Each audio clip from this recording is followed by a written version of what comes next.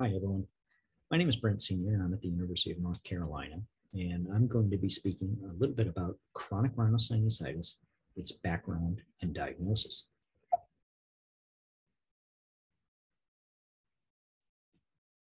In terms of disclosures, I am a consultant for Lyra and for Stryker. A common theme throughout history is that noses get sick. I love this passage from John Bell, who was a surgeon and an anatomist from Edinburgh, Scotland. This comes from his textbook of surgery from 1810, and he says in describing nasal polyps that the tumor in no long period begins to project from the nostril, grows wide and thick, and the nose is turned toward the opposite side. The root of the nose swells and becomes puffy. The features tumid and flabby, the face yellow, and the parts around the eye livid. The patient is affected with headaches which seem to rend the bones asunder. And at this stage, the patient realizes that he will die and becomes resigned to his fate. He's pale with a waxen face, saliva drools from his mouth, and foul matter drips from his nose. Eventually, he sinks into a perpetual stupor and dies in lethargy. A very, very dramatic description of what it was like to have nasal polyps in the 1800s. And while it's a miserable disease to have, it's also been traditionally a very miserable disease to treat. Certainly, sinus surgery has not had a good reputation. And in fact, Hippocrates is credited with the very first early surgical description of polypectomy, where he would affix a ligature to a sponge and advance it through the nose from the nasopharynx forward, basically amputating anything that came with it. And medical history being what it is, surgical procedures really didn't advance very much over the ensuing millennia. Joseph Haydn, the famous composer who's pictured here on this slide, had a very similar procedure performed on himself in 1783 for his lifelong problems with nasal polyps and sinusitis. And after undergoing that procedure, he suggested that his surgeon should putrefy under the earth. While it was certainly miserable, the procedures that were being done, they were also very dangerous. And Harris Mosher, of course, is quoted as saying that any surgery in the ethmoid sinuses should be simple, but it has proven one of the easiest ways to kill a patient. And indeed, even in the 2020s, we still see patients attempting to be killed by sinus surgery, as this MRI shows of a patient who was having sinus surgery and had portions of the frontal lobe removed. Well, we know in a more scientific way that sinus disease is indeed miserable disease. This is an early article from the 1990s using the SF-36, the short form 36 quality of life assessment form. And in this particular article, 158 patients with chronic rhinosinusitis, of whom 80% underwent surgery, were analyzed. And looking at the short form 36 results, you see that patients with chronic rhinosinusitis had significantly worse general health, vitality, social functioning, and bodily pain than the general population. And in fact, the bodily pain and the social functioning was worse than patients who had CHF, angina, COPD, and even chronic low back pain. Subsequent articles and research has looked at quality of life impact of patients with chronic rhinosinusitis with nasal polyps, and similar findings have been found. For example, with significantly lower physical component and mental component scores compared to age-adjusted population norms using the short form 36. Females, the elderly, and highly educated are actually more likely to suffer with impaired quality of life when experiencing CRS compared to other patients. The good news, though, is that this does appear to improve with surgical intervention. Other significant quality of life impacts of chronic rhinosinusitis include anxiety and depression. We know that about 25% of patients with CRS are treated for depression, and that compares to about 16% of the general population. We also know that there's significant olfactory dysfunction in chronic rhinosinusitis, with about 45% of patients experiencing hyposmia and 22% with anosmia. And in fact, olfactory dysfunction has been clearly shown to decrease overall quality of life. In addition, patients with CRS have been shown to have reduced sleep and sexual activity scores using a disease-specific tool, the Rhinosinusitis Disability Index. And once again, we see that this actually improves following surgical intervention with endoscopic sinus surgery. Further, fatigue and fibromyalgia are commonly associated with CRS. And once again, there is some evidence suggesting they may improve with sinus surgery. Well, most of this information that I'm telling you so far has been garnered from the short form 36, or general quality of life assessment tools. But there have been many very disease-specific quality of life tools developed for chronic rhinosinusitis. And this table illustrates the variety of forms that are available. Most commonly used currently are the SNOT-22, developed in 2003, which is a 22-item test, primarily focused on symptoms. And then the RSDI, developed in 1997, 30 questions. And this one is divided into 3 domains: a physical, a functional, and an emotional domain. So each of these domains can be separately scored. Now, in addition to these 2 tools, the Chronic Sinusitis Survey was developed in 1995, the RSI in 2003, the RSOM 31 in 1995, and the Rhino QOL in 2005.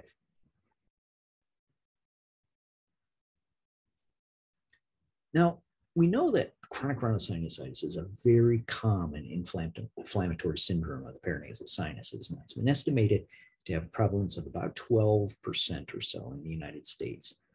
Similar numbers are seen in Europe, about 10.9% is the latest estimate, whereas lower numbers are seen in Canada, maybe about 4.5%. Now, it is important to point out, though, that these estimates are very controversial. Symptom-based surveys really are believed to overestimate the true prevalence of this disease due to the overlap of symptoms with other diagnoses, such as primary headache disorder, allergic rhinitis, and other types of rhinitis. Clinically based evaluations suggest maybe around 2% of patients with self-diagnosed CRS really are found to have CRS. Well, we also know that the socioeconomic cost of CRS is very high. And it's high as a result of its high prevalence in society, the chronic nature of the condition, frequently associated with acute exacerbations requiring intervention. Clearly, there's a high quality of life impact, as we've already shown, and also, frankly, a lack of cure. All of these features leading to a significant socioeconomic cost for the disease. In addition, patients who suffer from CRS are indeed frequent utilizers of the healthcare system. In fact, CRS patients account for 43% more outpatient visits and 25% more urgent care visits than patients without CRS. In addition, CRS patients will fill more prescriptions, about 43% more prescriptions than patients without CRS. And clearly, this increased utilization is going to translate into increased direct costs to the system. And when we do think about economic burden and societal impact, we can think about it in those 2 domains: the direct costs of the disease, as well as the indirect costs. So direct costs being physician visits, the cost of the medical treatment, the cost of surgical treatment, the cost of medications. Indirect costs are more related to things like reduced work productivity, missed work days, absenteeism, or decreased productivity while at work, what's called presenteeism. CRS is indeed an expensive chronic condition, and it has a significant economic burden to society when you start factoring in these direct and indirect costs. Direct costs in the United States are estimated to be around $10 to $13 billion, whereas indirect costs in the US are estimated to be greater than $20 billion. And it does appear that these costs related to CRS are increasing faster than the rate of inflation. When we look at direct costs specifically, in a review of the United States data, we see that patients with CRS have expenditures of about $772 plus or minus $300 per patient. 346 of this for office-based expenditures, 397 for prescriptions, and possibly around $90 for self-expenditures. When we look at European data, again, the numbers are fairly high. 2,427 pounds on primary and secondary care costs from a UK study, and 253 pounds in out-of-pocket expenditure. So very, very costly. When we think about indirect costs associated with CRS, the estimates do vary by study and by region, but universally, they demonstrate significant indirect costs.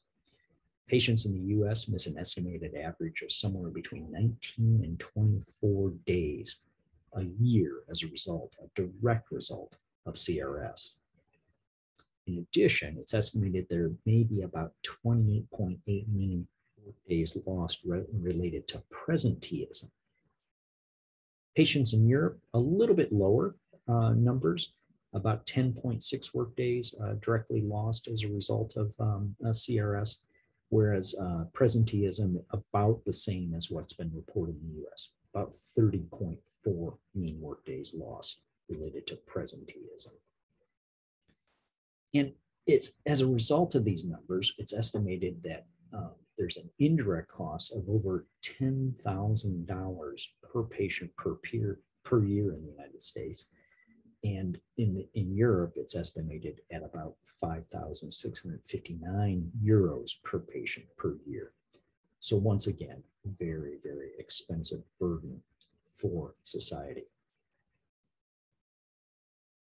Let's talk a little bit about the diagnosis. How do we diagnose this disease? Well, there have been many efforts made over the decades to try to get a handle on how we actually define this disease and diagnose it.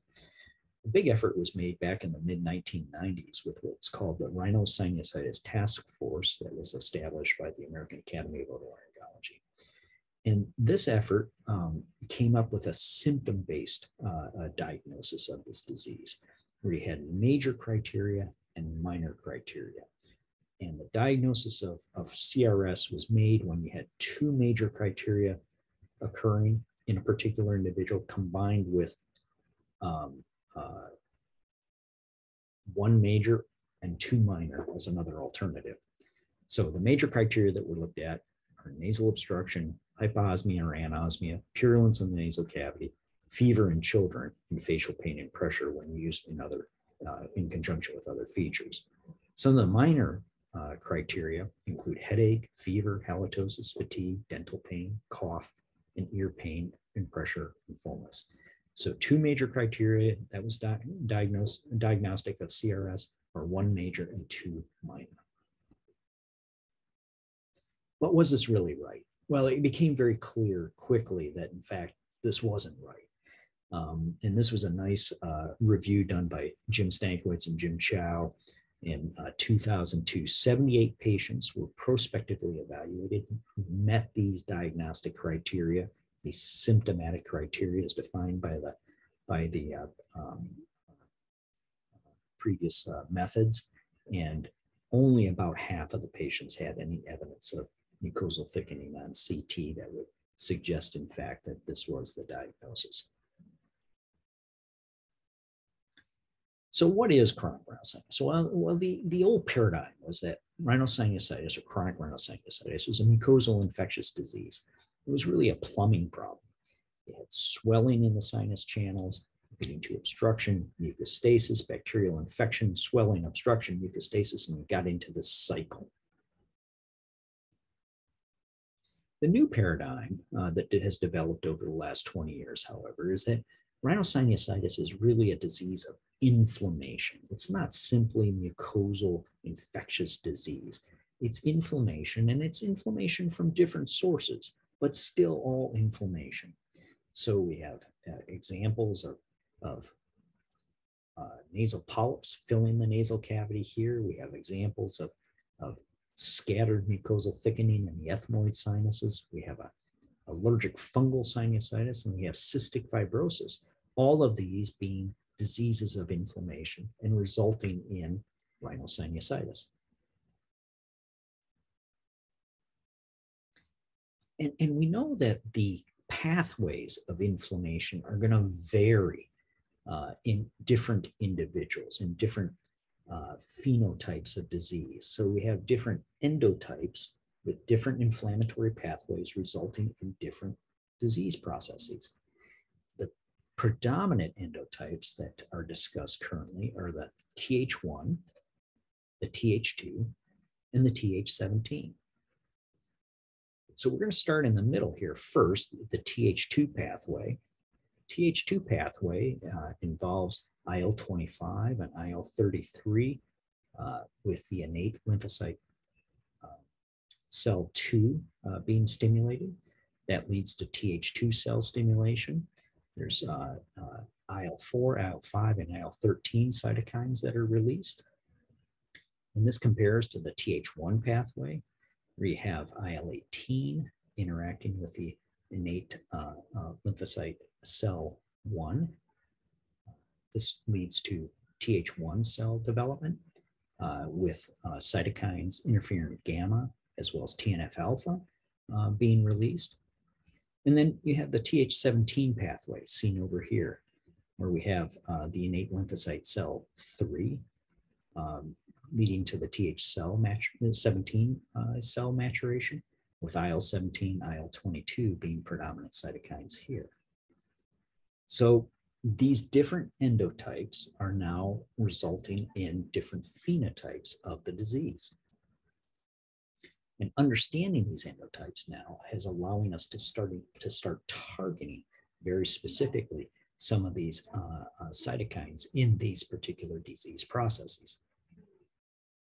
Well, let's talk a little bit more about definition of the disease. And there's basically two predominant definitions of chronic rhinosinusitis that are out there now. One has been proposed by the European position paper on rhinosinusitis and nasal polyps. That's the EPOS document. And the other is from the International Consensus on Allergy and Rhinology, the so-called ICARS document. Between these two documents, there are some slight variations in how acute and chronic rhinosinusitis are defined and diagnosed and classified.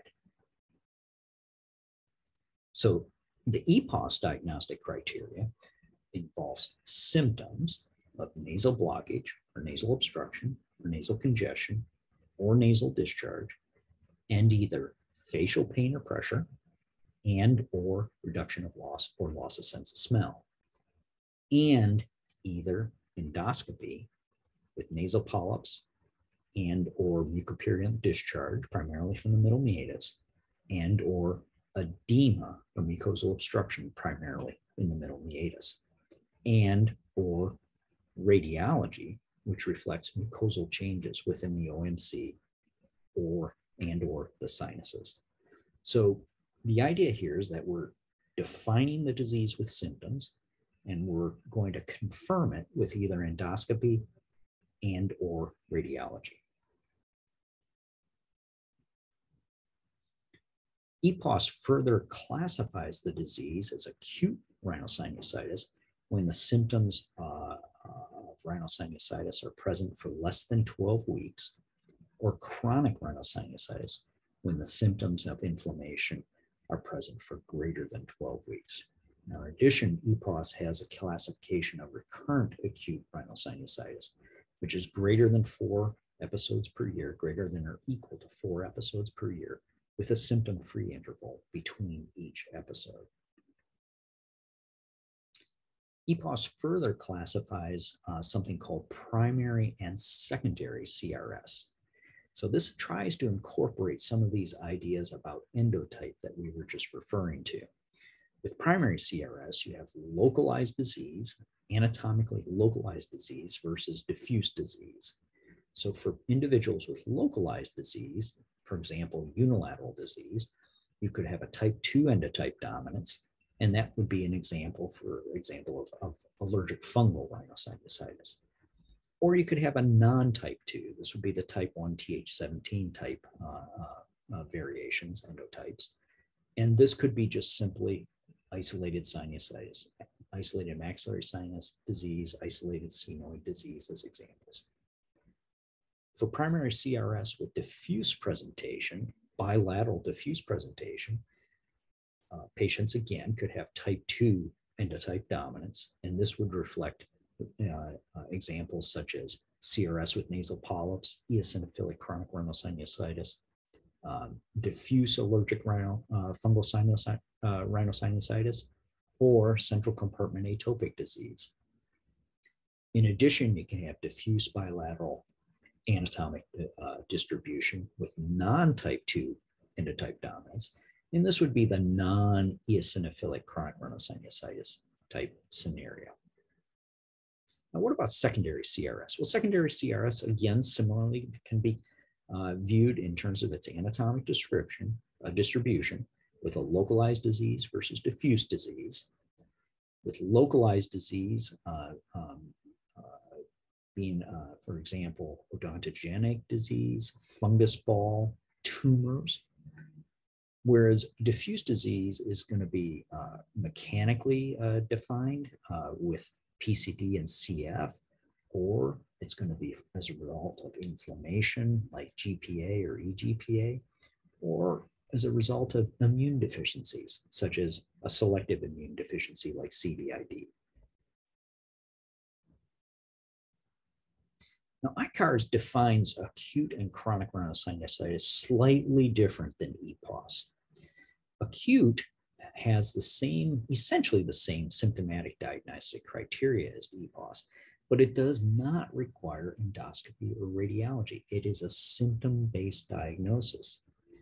Note that in pediatric population that the symptoms of facial pressure are not included in the diagnosis, and it's also recognized that nasal discharge should be discolored in the pediatric population. So for definition of chronic rhinosinusitis, we see patients should have symptoms, 2 or more of the following: nasal discharge, nasal obstruction or congestion, decreased sense of smell, hyposmia, facial pressure or pain, and in pediatric CRS, cough.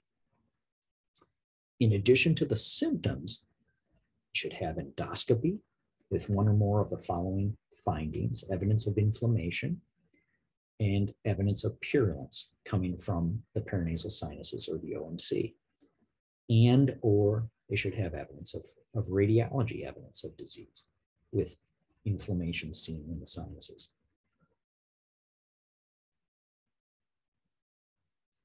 Further, the ICARS classifies the disease just slightly different, whereas we see here that acute rhinosinusitis has findings or symptoms less than 4 weeks, defined by those diagnostic criteria that we just went over. Chronic rhinosinusitis is greater than 12 weeks of the symptoms and the findings on endoscopy or radiology. And further, CRS by the ICARS classification is divided into CRS without nasal polyps and CRS with nasal polyps.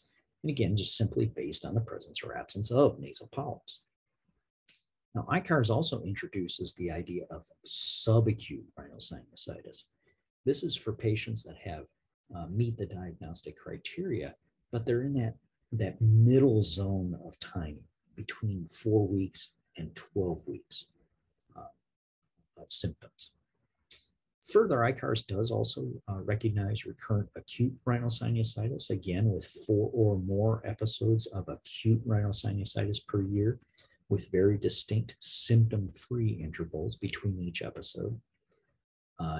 Remembering that each of these episodes must meet the criteria for acute rhinosinusitis. And then also there's acute exacerbation of chronic rhinosinusitis, where you have a sudden worsening of symptoms of CRS with a return to baseline following treatment.